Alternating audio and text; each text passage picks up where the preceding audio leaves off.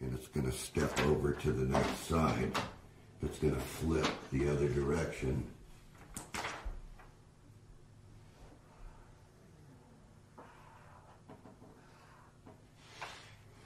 And you're going to call this 180 degrees.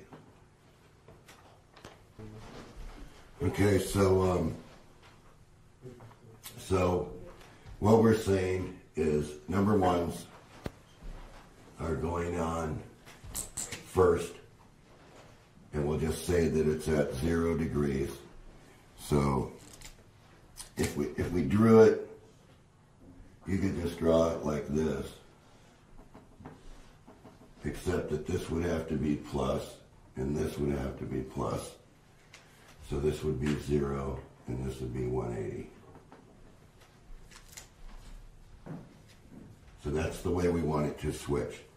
We want all the blue dots to switch first in that sequence to allow the batteries to go to 10 volts and dump the potential across the 5 volts.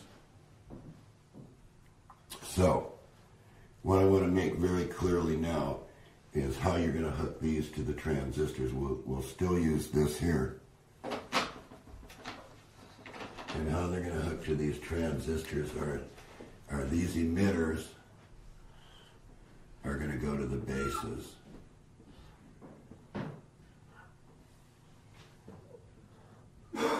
And the collector.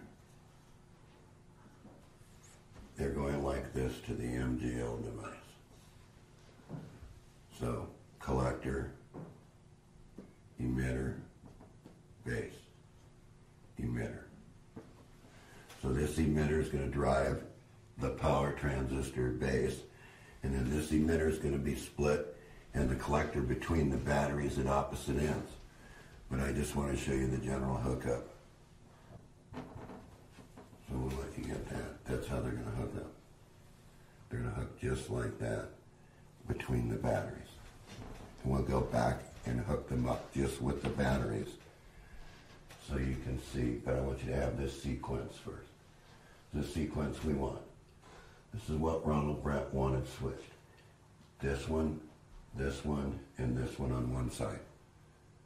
And he wanted the opposite side off and the batteries in parallel. And then, because these batteries had to go into series, so if we look at it this way, if we just use these as 2 batteries, this sequence right here, this one and this one, is exactly what you're looking at right here. So this transistor is emitter, that would be this transistor right here. This emitter is going to the negative terminal of the first battery that's 5 volts, or 12, whatever you're going to use. And the collector is going to the positive of the bottom battery, and the optocoupler then is inserted in between here.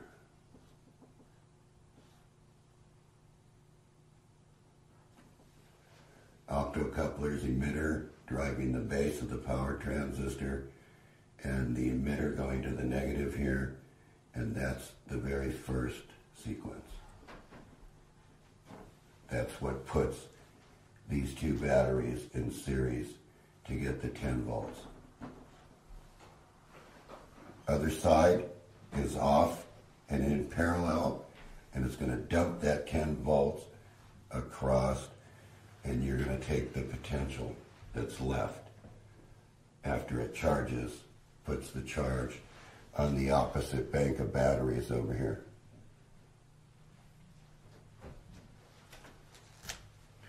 Okay, so now we're going to move on to the next sequence, okay? Okay, so the next sequence is building the oscillator, and here is the chip number, SG3524. Okay, it's a 16-pin chip, and this is exactly the way we want it hooked up to fire this sequence. From 16 to 2, there's a 4.7K. Now, pin number 16 on the SG 3524 is an internal voltage regulator at 5 volts. So this becomes a voltage divider in the amplifier in here and balances it. So from 16 to 2, we want a 4.7K. And from 2 to ground, this whole line is ground. And you can see that these grounds are all indicated that they're the same ground by the color. All right, so we want from pin 1 to ground a 4.7K. We want everything divided in half. And we want from 2 to ground a 4.7K. And for the timing, you may have to fiddle with this a little bit because of the timing on some of these chips. These only come in 2 different models now. You're either going to get this in a TI or you're going to get it in a, I forget what the other one is right at the moment, but they're oddball chips. And you may have to play around a little bit with this division, this divider up here, and the capacitor down here. You want as low leakage capacitor as you can get. And basically you want to go as slow as you can go, like this one's going over here, so that you can watch the sequences back and forth and what it's doing to the batteries in the system. And so this is exactly the way we want it hooked up. So this one turns on.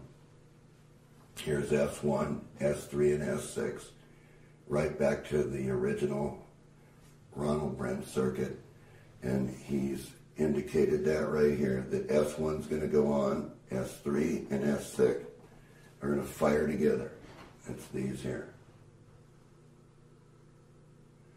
Now, we've put 330 ohms up here that are going into these collectors here, because this is our current limit for these LEDs that you're going to use in the optos. These are the optos, these are the pin numbers again. Okay, so we're firing S1, S3, and S6 together. The first pulse, then the thing's going to flip 180 degrees. It's going to fire S2, S4, and S5. So what you're going to get across the battery is, once again,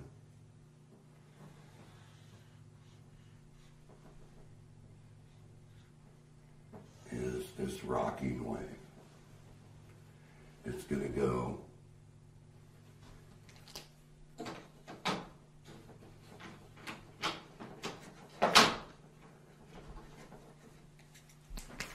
this direction, and then it's going to go that direction.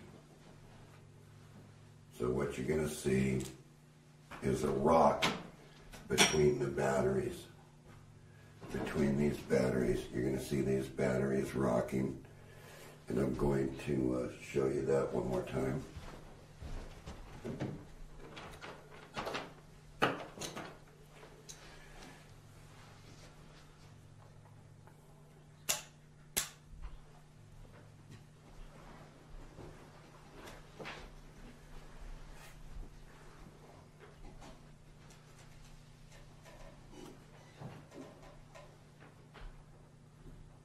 You're going to get this rocking motion.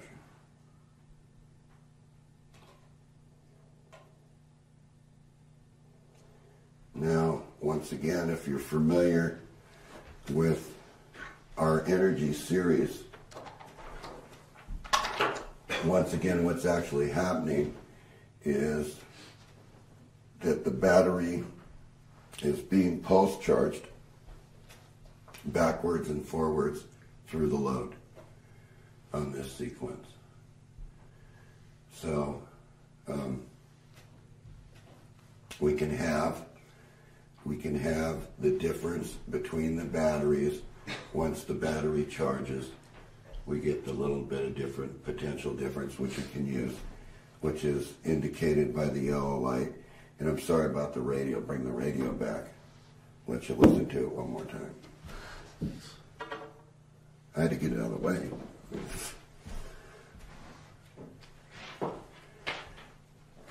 Okay, what I want you to see, what I want you to see is there's no batteries in the radio.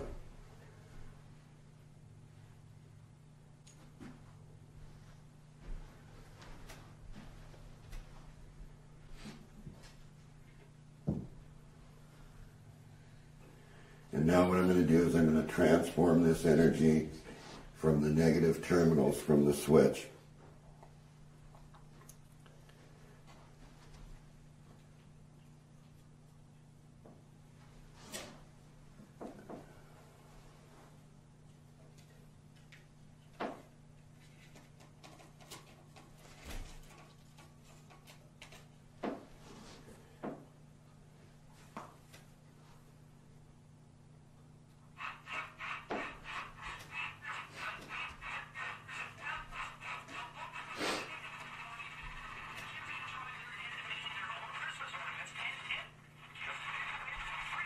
The batteries in there would be pulsing.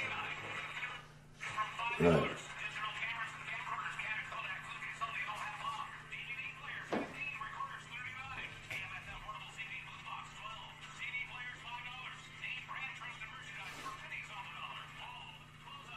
And you can actually, as you get closer to it,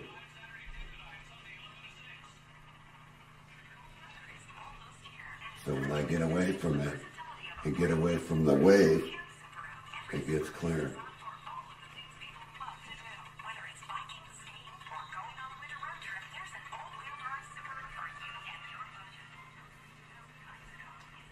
So now that you've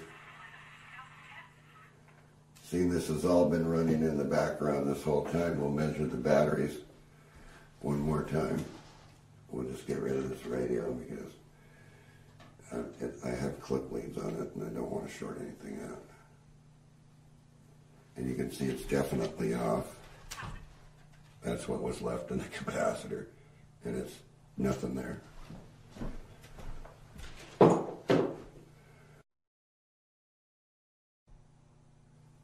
5.2 volts.